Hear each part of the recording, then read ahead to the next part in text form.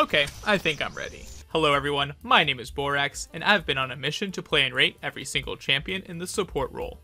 Today we'll be looking at Nidalee, and the reasons I think she could work include bonus movement speed and brushes, long range poke on her Q, extra vision control with her traps, a heal that grants attack speed, and then she has her Cougar form, which gives her access to a leap that can be used to gap close, allowing you to use your Q, which grants % missing health damage as an execute to finish off kills. Is this enough to make her viable? Well, let's find out together, as I rate Nidalee, the bestial huntress, on her ability to be played in the support role. They will fear the wild. The biggest downside to Nidalee as a champion is her lack of any form of CC. She doesn't even have a slow. Therefore, she wouldn't be any good at invading, right? Well, yes, technically you are right, but what I like to do level 1 as Nidalee support is look for opportunities to hit full range spears on opponents who are lollygagging, as you will do a decent amount of damage to them. For the invading category, I will give her an A- rating. You won't be getting kills most likely, and you are bad at helping defend against an invade, but getting the opportunity to get an early HP lead for your team is quite nice. Now let's talk about laning, where I like to judge a champion based on 3 categories: poking, peeling, and all-inning. The whole reason why you want to be playing Nidalee as a support is because of your ability to poke with her spears. Each spear does about 1/4 of their health bar, so if you hit one after another, the opponents begin to sweat. In fact, with enough poke, you will have the confidence to go into Cougar form to finish them off. And sure, you might not get the kill, but at least you get them to flash after you for some reason, and then you can finish them off by throwing a spear at their feet, which of course will kill them. For poking, I will give Nidalee a S-. There aren't too many poke champions in the support role, and Nidalee will be one of the better ones if you can hit those spears. She also has a decent auto attack range, and with Aerie you can look to mix them in as well. But man, it's actually really hard to hit spears in lane, as they have a rather small hitbox and don't move super fast. They also don't do the most damage if you're close to your opponent, so you want to be hitting max range spears, but the further you move back, the harder it is to hit them, of course. It's all really a little minigame, which is pretty fun, but hard, as unlike other meta poke supports, the minions block your poke easily, so you always need to be looking for the right angles. If you thought I was being too harsh about Nidalee's ability to poke, then you might want to look away, as it's time to talk about her ability to peel, which is almost non-existent. No CC means that you can't stop the enemies from moving towards you to engage or from dealing damage against you. The only way you can peel is by maintaining proper spacing and utilizing your range advantage, because if they are ever able to close that gap, you're going to be in for a rough time. So, in lane you really need to make sure that you maintain the health lead, which should reduce the enemy's willingness to engage. You can also set up your W traps to grant you maximum vision, so you can see ganks way ahead of time. For peeling, I will grant Nidalee a D+. And yes, it's because of that little dinky heal. Don't worry, I didn't forget it. In some very, very rare cases, that heal will actually be able to help you turn a fight in your favor with its attack speed and small HP that it grants, but I have no examples of that occurring, so we will both have to assume that it could possibly, maybe, be true. While Nidalee's peeling is abysmal, her all-inning was way better than I expected. Every time I play Nidalee, which I will admit is rarely, I'm always shocked at how much damage Cougar form does to low health targets. If you can hit your Q or W first on an opponent, then they will be marked with their Hunter effect, and in Cougar form your W gets enhanced range towards them, and your Q does 40% increased damage, which is definitely noticeable. If you run Dark Harvest, as I did occasionally, then any low health hunted target that isn't a tank is guaranteed dead with Cougar form's Q execute. For all inning, I will give Nidalee a B rating. It's amazing against low health targets, but the problem is if they aren't low, you will just jump in and get blown up instead, which sucks. You also have no way of setting up your jungler for a play, as you again have no CC, which is why I can't give her anything higher than the B rating. Now that we've talked about Nidalee's laning prowess, let's talk about the matchups that she might have to face. If you follow this channel, then you know that I disdain Morgana, and would say that she is the League of Legends equivalent of missing the bus when you are late for class. Morgana is indeed a tricky opponent, as her spell shield blocks a lot of your magic damage when you are trying to execute someone, and while you can dodge binding rather easily, if she binds your ADC, they are just donezo, and there's nothing really preventing her from walking up and ulting your lane at any point.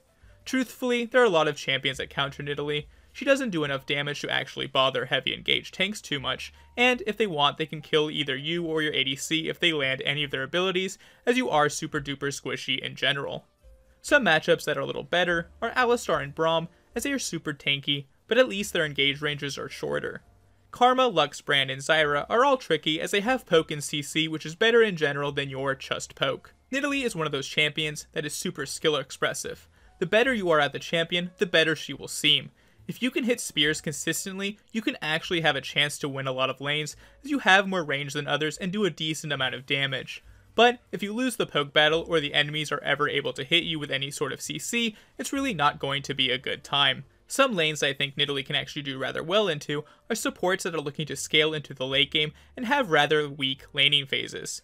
Nidalee is an early game champion who can actually look to punish these champions. As you can tell from the footage, most of my Nidalee support games came from me playing against Renata, and also this one random Gwen support. Even though I am terrible at Nidalee, your range advantage and damage output does enable you to be quite the nuisance in the Renata lane. One matchup I think you will crush is any Nidalee mirror matchup, as you will have all of the great knowledge from this video, and hopefully they are trolling. Finally, we have a bunch of champions in the who plays these guys even tier, as I haven't seen them in so long, but truthfully, I think most of them would absolutely crush Nidalee.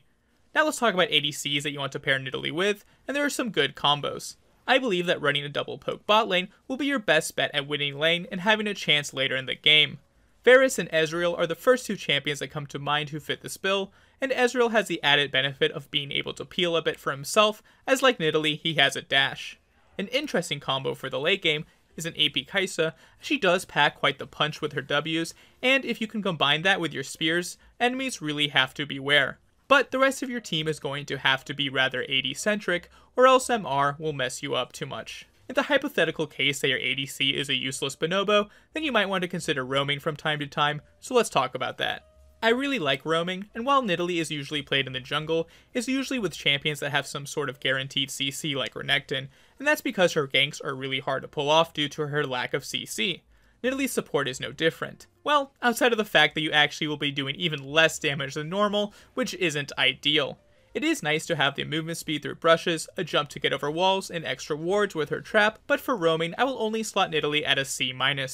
If you can hit that spear, sure you can blow someone up, but there will be plenty of times where you just end up being the one who gets that treatment. Let's give Nidalee a rating for her ability to support in the early game, which I'll slot at a C+. Yes, her damage is potentially fantastic, and you can try to snowball the game with early kills, but unless you are insane at Nidalee, the chances of that happening are actually quite low.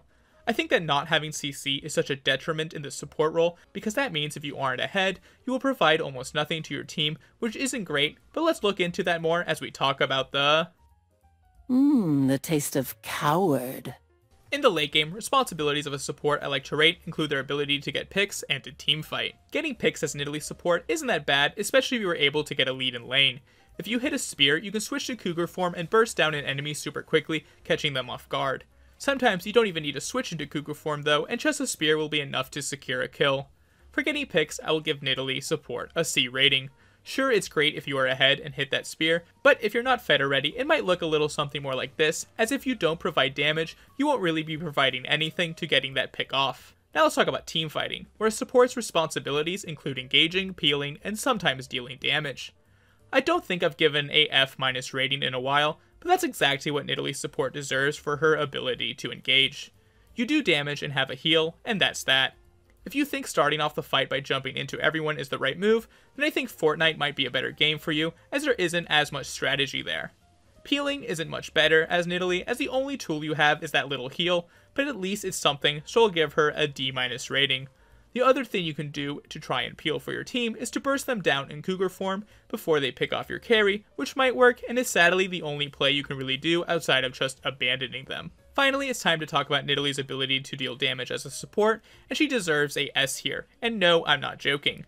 In several of the games I played, I actually ended up doing the most damage on my team, and that's because if you can keep hitting spears, you will do a lot of damage. You do also still have the opportunity to switch into Cougar form to jump in and finish off a kill, but if you don't get it, you will just die. You also do no damage to people who are building MR or health, which does prevent me from putting her up to a S+. Before we look at Nidalee's overall ability to support, let's take a look at the runes and items that I would recommend. If you think you can get a lot of autos off in lane, I would recommend Summon Airy to enhance that. For the rest of the tree, I like to take Mana Flow Band, Transcendence, and Scorch. For secondary runes, Biscuits help with your sustain, and Time Warp Tonic can be really clutch in those close scraps. The other rune that I think is an interesting option is Dark Harvest, as it helps with your burst on low health targets, and it felt like a lot of fun to use. I then took Sudden Impact as it works with your pounce, and I think Ghost Poro is nice as you will be placing a lot of wards down, and finally Ingenious Hunter helps you lower your items cooldown and trinkets. Now let's talk about items. For your gold income item, you should take Spell Thief's Edge as you want to be poking as much as possible. Then you want to go for your boots, and I think Sorc Shoes are the best option in order to maximize the amount of damage you do to squishy opponents, which will be very important. Then I would work on a mythic, and while it is expensive, Luden's Echo was my favorite option to further increase the amount of pen I had, and it works well with your trap for free procs. I could also maybe see Night Harvester working here, but I think that item in general is kind of and I'm not a huge fan of it. Then you want to build more AP to enhance your poke, and honestly you probably just want to buy whatever AP items people are deeming to be the most broken at the time. But one that I found to be fairly decent on Nidalee was Horizon Focus, as it will work on your long range spear and increase your damage when you switch to Cougar form. You could also think about going for a Medjai's if you believe you can be relatively safe and maintain your high amount of stacks. Now that we've talked about the runes and items, let's give Nidalee an overall rating for her ability to support, which will slot at a C-. She does deal a lot of damage, but that's her only saving grace, and most of the time you want to do a little more in the support role.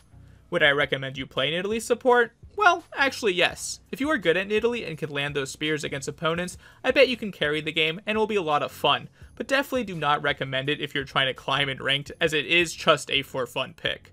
When should you pick it? The best comps for a Nidalee Support will be against teams that don't have too much engage and your team wants to have some poke damage. But something like a Vel'Koz, Lux, Brand, or Xerath all do the same thing, but are easier and have some form of CC as well.